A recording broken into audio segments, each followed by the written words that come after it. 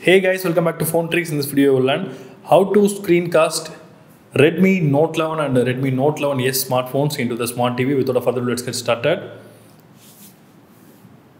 First of all, you need to swipe down the notification panel. Then you need to find the option called cast. You need to open that and click settings.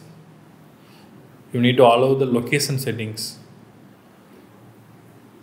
app permissions, then click location, then allow all time. Now return to the main menu. Now again swipe down the quick panel, then click cast and click turn on. Now I open Miracast in the app list of the smart TV.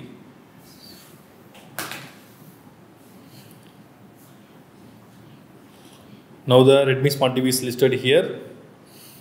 You need to click Redmi Smart TV.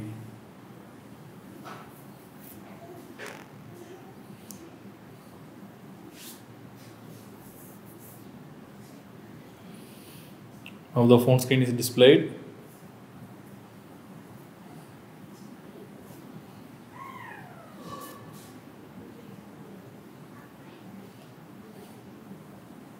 You can watch videos or play games, or you can view your own photos in the Redmi Note 10 and in the Redmi Note 11 and Note 11s smartphones.